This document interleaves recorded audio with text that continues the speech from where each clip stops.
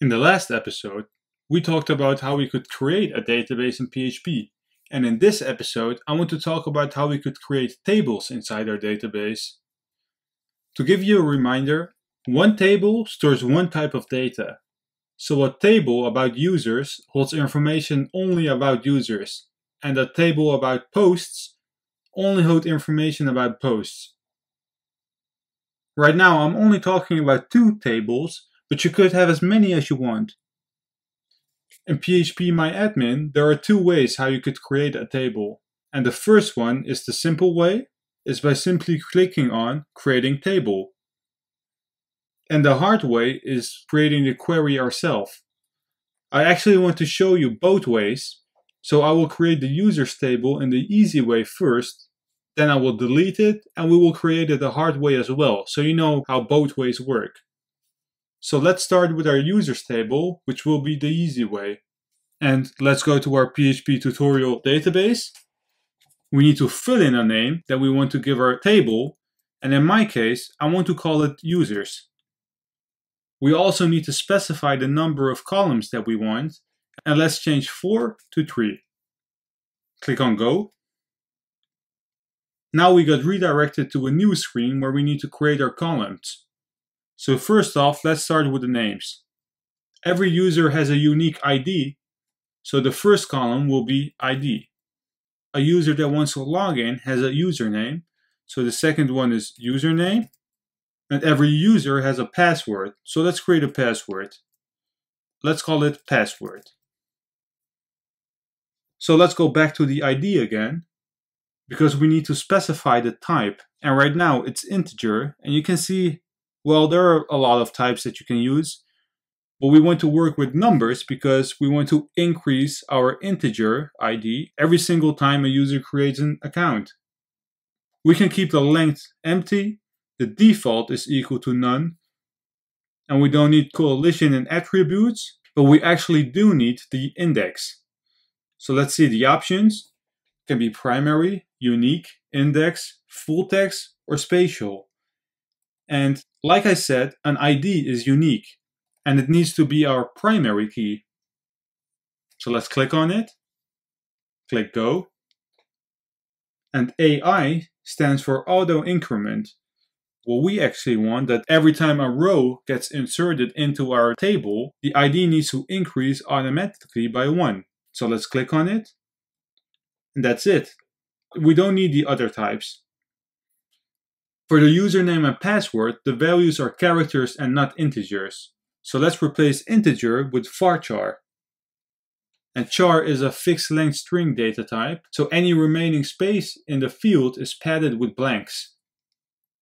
And in the column next to it, which is the length, we need to specify the amount of characters. For now, let's say 255. And let's do the same thing for password, 255. And password is a varchar as well.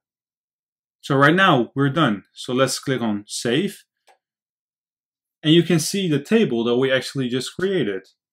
We created a column with the names ID, username, and password.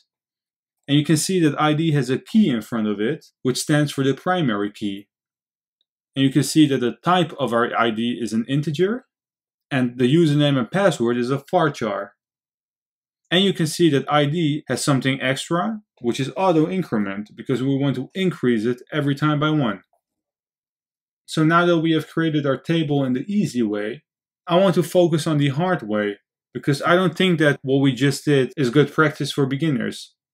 So what I want to do is to go to SQL, click on it, and I want to create a new query. So what I want to say is that I want to drop table, and we need to specify the name. So let's say users.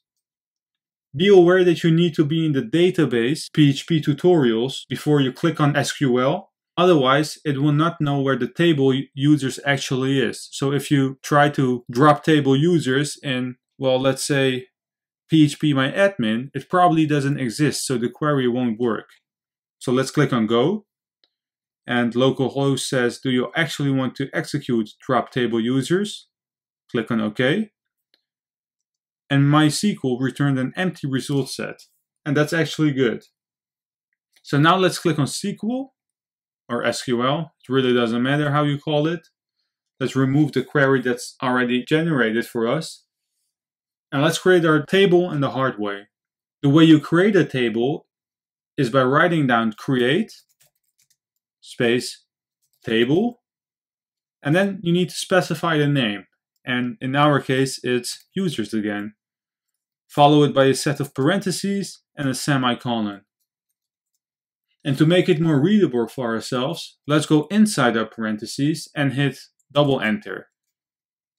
Let's go one line above, hit tab. And what we want to do now is to create our columns. And column 1 will have the name of ID. So let's type ID, hit a space. And after the space, we need to specify the data type. And in our case, it's an integer. Follow it with a set of parentheses. And inside the parentheses, we need to say how many numbers the ID can have. So let's say 11. Let's go outside our parentheses again, hit a space.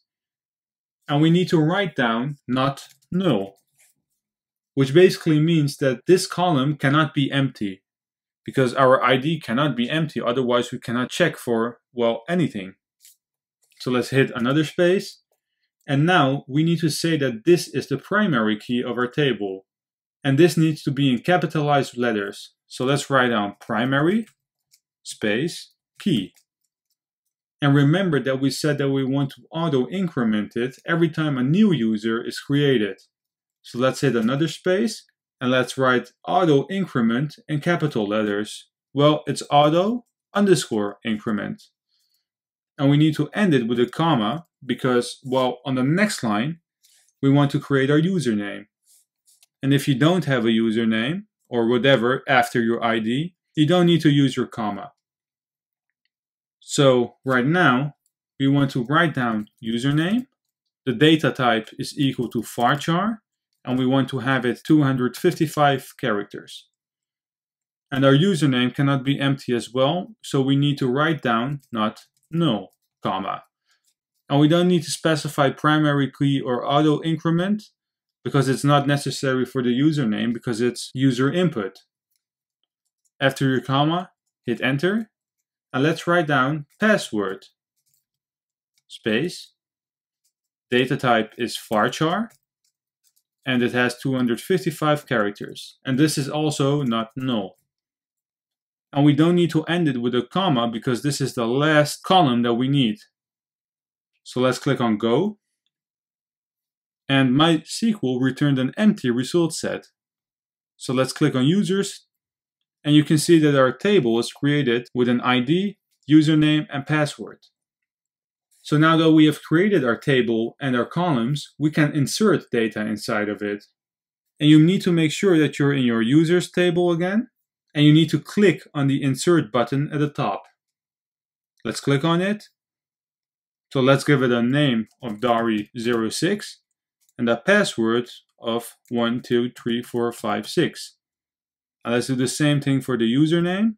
And let's say Dari07 and the password is 123456. And remember, we don't need to input our ID because we set our ID to auto increment.